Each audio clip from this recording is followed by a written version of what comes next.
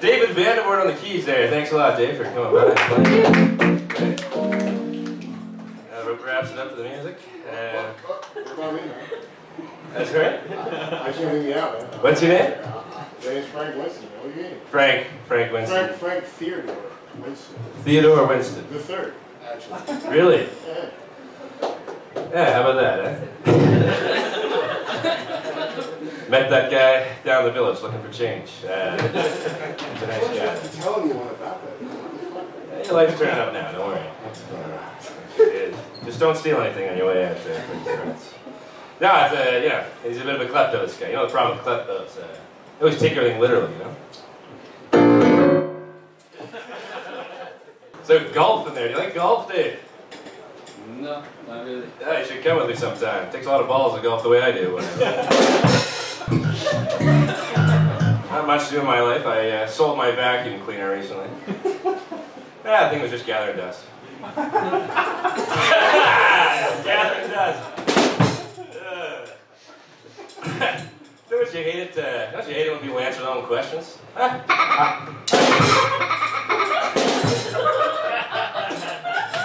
Stepped on the punchline there, did you? That's good. Just recently did a drug test myself. Came up negative. Gonna have to have a word with my drug dealer.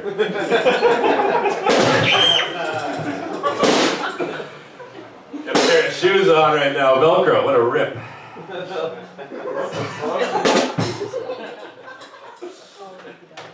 Okay, so I'm in a good mood. I just had sex, you know? I asked my wife, I said, how come when we have sex you don't blink? She says, I don't have time. Like that one, Dave. Premature ejaculation joke, Dave. She'd like that. Dave knows all about premature ejaculation. He sure does, doesn't he, Frantz? Yes, he That's does. how you met, no? Down in the village, looking for change? Call back. Oh boy, David, you're a Jewish fella, is that correct there? Yeah, man. How's that going for you? It's good, I guess. A man can only assume that you're a circumcised fellow then. Of course. They must do well with the Jewish broads, you know? Yeah. Yeah, they like all getting the things. time. Well, they won't touch anything that's not 15% off. Yeah.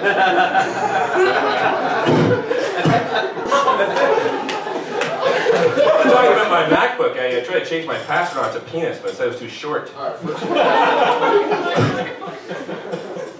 Getting older too, getting a little heavier. I'm worried too because obesity runs in the family, but I don't know why though. Nobody runs. It helps if you don't step on the punchlines, David. Thank you. I'm gonna do that one. Whoa, I burned through these jokes really quickly. I know. It's just so fucking fascinating, isn't it? What's your name again, Frantz? Oh, yeah. Just shut up there. Yeah, Tell you the only thing worse than ants in your pants. Uncles.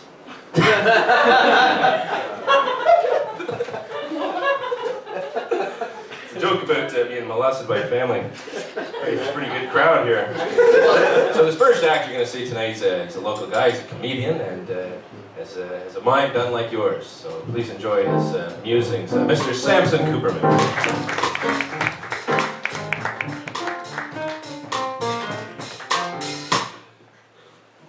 Thank you, Quinn.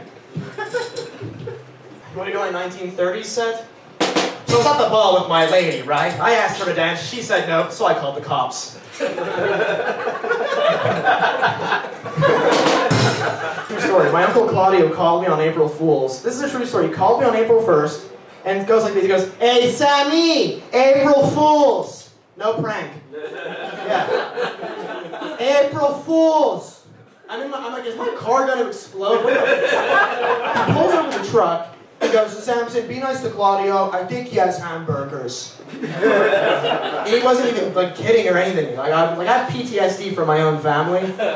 I'm like, my neurotic Jew came out. I'm like, Tony, you mean Asperger's? Asperger's. Oh, come on, don't be mean. You're gonna call it that? I get it. You're making a joke with the Asperger. Finally we get there. We're standing in a triangle, me, Tony, and Claudio. Alright? This is a fucking true story. Claudio looks at me and goes, "Hey, Samson was a real fag last night." Tony looks at us, he goes, hey guys, come on, what did I say? No politics. Come on. I like the flat thing because this is one of those areas where, like, if you don't want a girl to finger you, she assumes you voted for Trump or something. It's like, what are you, a fascist? You didn't like that one, eh? It's close to home. I'm like sneaking into my next bomb. I met a guy at McLean's pub. He literally sits there like this. You're gonna get over the voice. He goes, so I hear they're making a Tim Hortons on the moon. Then he pauses, he goes, that's fucked up. Yeah. I can't even tell. Like, I don't think I have scenarios with this guy. Like, imagine at my father's funeral, people are showing up in their suits and ties, my condolences, my condolences. And this guy shows up with a trench coat and a hacky sack. Your father died. To my face. That's fucked up. I did a video of 9/11 right as it hits the building. That's fucked up. Thank you, that was a new one. Appreciate it. Thank you so much, guys. Appreciate it.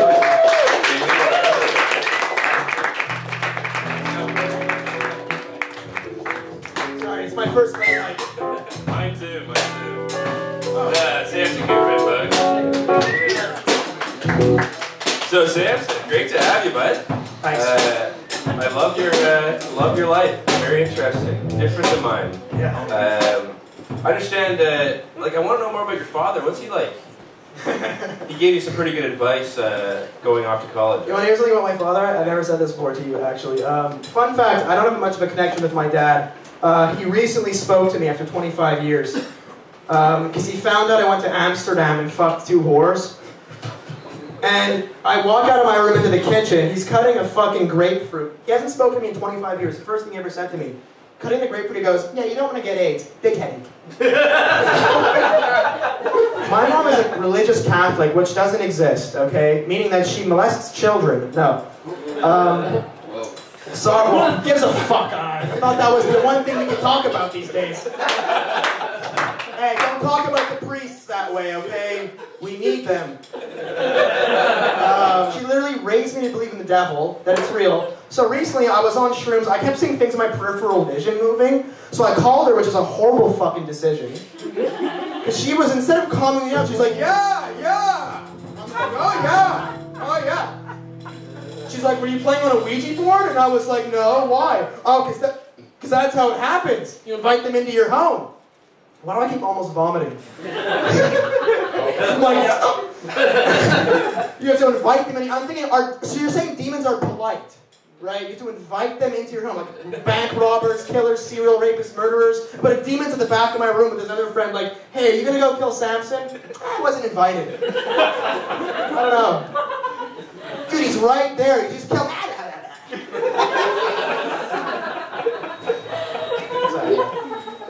No problem. Where can people see your act, Samson, outside of here? You out and about or hitting the open mics? I'll be at Mural Fest doing different stuff in here. That's about as best you can sell them, yeah. Yeah. I'll be at Mural Fest at Blue Dog Motel. When's that? It's your show. I think it's I think it's this Wednesday. Yeah, I'm going to be there this Wednesday at 9:30. I'm pretty sure. Yeah. Whether I am or not, no one's going to go anyway, but let's just go to the next subject then. Well, I'm actually going to bring up our next guy. Okay. Yeah. So, awesome. I had a pretty good time then. I had a great time chatting with you. I think the world's a little bit funnier now. Appreciate it. That's Thank you guys. great. Let's bring up our next guy. This is he's the director of a film entitled Betsy. You can see the film in theaters or at festivals coming up. So please welcome Alain Mercieca.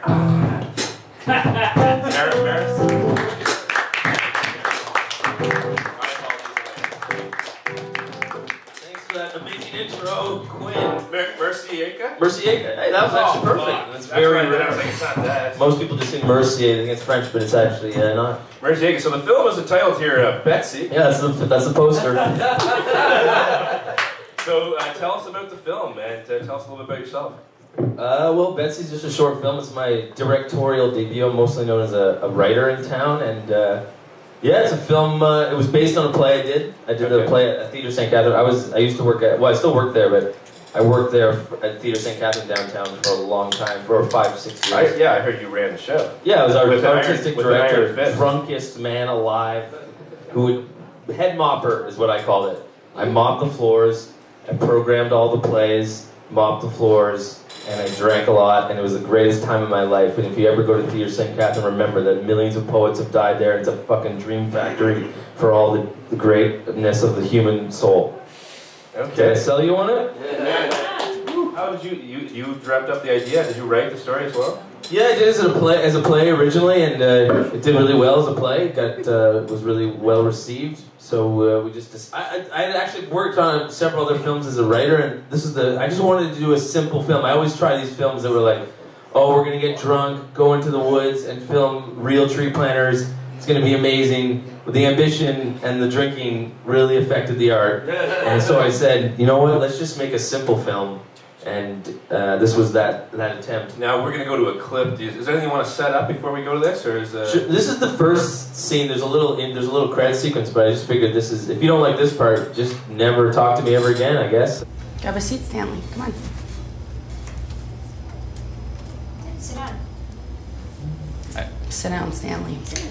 Take a seat. I don't think it makes a difference if I'm sitting or standing in a meeting. It's all the same, right? Sit in the I chair. mean, it's still a meeting. Do you have back problems? No, it's not. I just don't sit, so I think I'm just going to stand. I mean, the information's still going to be transferred. You know, it won't change the way that the meeting will go. No. I mean, we can all stand. Sit down. You gotta sit down. The hierarchy is messed up if you don't sit down. I'm giving the meeting, Stanley. I'm going to be standing and you're going to be sitting. It's not a big deal. Just sit in the chair. Yeah, sit in the chair, Stanley. Sit in the chair. No. This is political, what you're doing right now. It is. What you're doing right now is political. You're the new guy in the office. You come in here. Are you trying to usurp my authority? You want to fuck with me, Stanley? Is this a prison thing? Huh?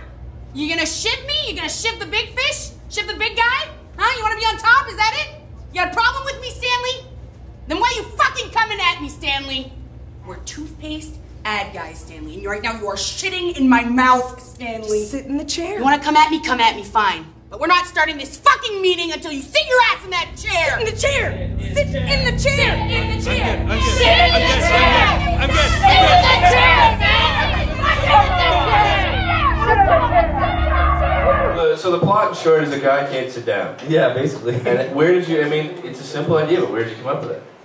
It's also obscure. It's so obscure. I just thought it's funny how if you don't sit down in a meeting, it can. It's from a bit of an experience. I just thought it'd be funny, or someone was getting mad at me because I wouldn't sit down because I just felt like walking around during the meeting, and it sort of created this strange vibe in the meeting where I think everyone was suspicious of me, or it's less neurotic in my real life. Like everyone was just like, "Why don't you just sit?" I'm like, I'm enjoying pacing around the meeting, and everything's still the same. It's still a meeting. But it created a big incident. I had to talk to my manager about it. I had to go through all the lines of hierarchy that, you know, just because I didn't want to sit. And I had no ulterior motive. I had no health issue, but it created that. Really? Yeah. And you got a short film out of it. That's pretty good. Pretty good deal, really. That's cool. So I love looking at the cast. I know a lot of those people. They're comedians. They're improv stars. They've many have performed here on our Friday show, comedy show. Were you in charge of that too? Were you the casting? Yeah, I casted a lot of local, really great local talent, and yeah, I mean, it's crazy. It's crazy how many great actors there are in Montreal. So I think I'm impressed by you, because I also have a lot of ideas, as do many of my friends, about we're going to do this, we're going to do that. But the fact that you buckled down and did it, like, what's the hardest part about making a film, short film? Not that it matters.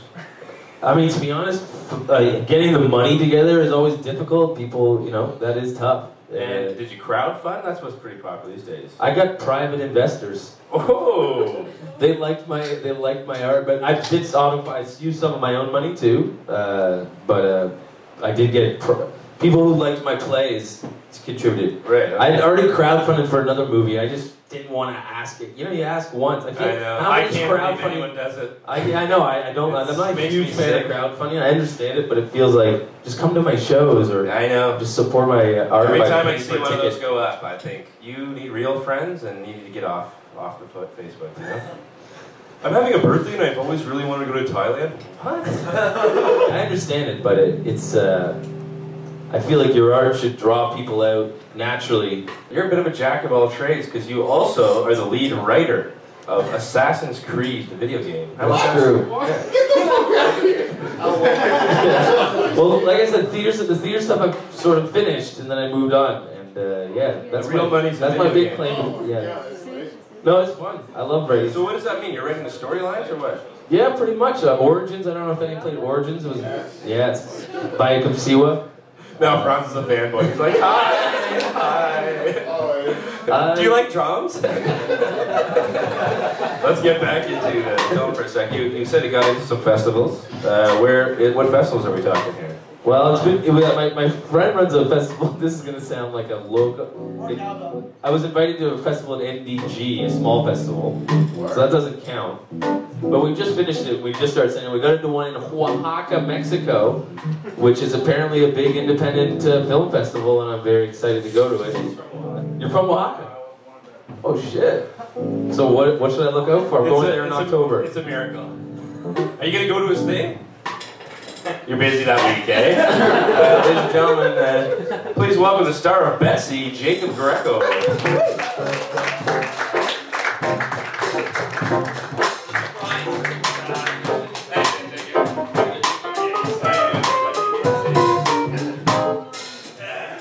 Nice couch. Found it on the street. I believe you. Fuck you, Jacob. I told you this already, but I work in St. Henry right now, and I shouldn't have said where you live. Now they know where you live. Now we got said that. Anyways, you know what school is the boy going to? I don't know. No. St. Henry High. I don't know. Oh, hi? Not Okay. Anyways, I keep going home from work, and I keep running into I'll be walking through. I got headphones on, and I'll feel a tug on my jacket. Or someone going like, Jacob, Jacob, and I'll take my headphones and I'm like, what's going on? And there'd be a kid, and he's like, hey, and it's one of Alain's kids. And they're like, hey, I'm like, oh, hey man, how's it going? They're like, oh, pretty good, how are you doing? I'm like, I'm good. What's going on? Oh, I'm just coming home from school. Great. And I don't know what to do about this. It's just very weird because this is the first time I've ever run into a child that I know. It's a very odd experience. Oh yeah, just say hi and keep going. Yeah. It's true that I can imagine it. I can see how that might be weird. I always like seeing they're good kids. You're from a huge family, aren't you? Are you from it? Yeah. Yeah. How many brothers and sisters? I have 4 brothers and 3 stepbrothers, so 7 brothers. And then none of them have kids? No, God no. Okay. They suck or what? What's the problem? Oh, I don't know. They all kind of suck. We all. It sounds like the ghost from Super Mario Bros. Yep. Also, why you guys love D'Angelo, don't you? You love D'Angelo. I love Fucking D'Angelo. D'Angelo. That's the greatest album. I think that's the best album I've ever heard in my life. Which one? Black Messiah? Yeah. Voodoo? Black Messiah, but I mean, Voodoo's Brown great. Sugar? What's up, man? What's happening? Well, Brown Sugar, come on. Well, come on now, Brown Sugar. No, Black Messiah is. Oh, come on. I love Voodoo. I love it all. D'Angelo. Any fans? Yeah. Pretty good looking guy. Anyways. From what I understand. So, how did you get the role in Betsy? Did you just kind of classic showbiz sort of thing? Yeah. Bit of a Slopped a lot of knobs, as they say. No, I was a rigorous casting process. Yeah. Did you didn't audition anybody else, did you? Yeah, I did. Maybe Dan? Dan. Who else? Ian McNeil. All right, keep going. I'm just they're all, okay, I'm better than him. Have you acted before? No. Tell him It's not a person. He had to, I had to cry. Spoil it, there's a scene Yeah, where he there's had a to scene cry later. later. Yeah. I had to cry, and I can't. So what you do to get into that whole mindset? I pulled my eyes open like this and said, Alain, blow in my eyeballs. So Alain had to blow into my eyeballs, and then I'd tear up, and I'd think about my dad or whatever. But yeah, one time I called my mom when I thought I was dying because I was really high on some hash brownies. And here's how you know she's a sociopath. She didn't care so much. I could have easily been dying. There could have been something else, but I was just high, you know? Right as I said, I think I'm dying, I heard her go, She was already trying to convince me that she was sicker than me. I was like, I think you should come pick me up. And all I hear is, and I know this trick. Anyway, sorry. Are you going to Oaxaca? No. You're the star of the film. You're the one everyone's going to want to fuck after. What? Wait, what? Oh, thank God, Shem G, the MC's here. Boy, ladies and gentlemen, Shem G, the MC. Check it out, ring the alarm, ready to drop the bomb. I'm not a Muslim, but I still sing salam. This is the calm before the storm. What is it righteous? Can we write the songs to make the world sing? She slipped with a room gal demeanor. Happy to see you, Miss Argentina. I be get a little bit of a shot, Mr. Dead. I'm not supposed to be swearing, baby. Today I'll say fuck it. I'm asking like little Miss Puppet who been standing on a rumpus, just like a butt. Blunt the bus. Sucks and shut. Living took your way to it like I told you before. There's something wrong with the microphone cord.